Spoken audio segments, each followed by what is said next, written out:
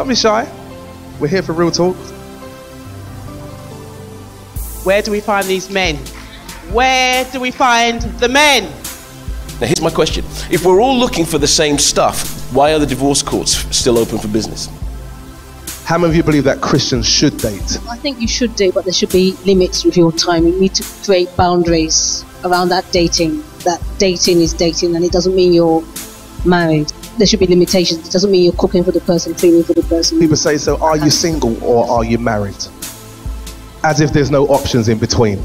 Okay, so we're not committed, we're not married, we're not dating, we're not going out, but... Yeah, I believe that Christians should date because, like everybody else is saying, you're not going to find the right person unless you get yourself out there. But there's certain places where you should go to date and just make sure it's safe. Many men have fears of a gold-digging partner, but I think that's completely overstated. Now this is real talk. The safest place in the whole wide world is in the will of God. Now should we meet people? Of course. Should we engage? Of course. Should we talk? Yes, but with limits.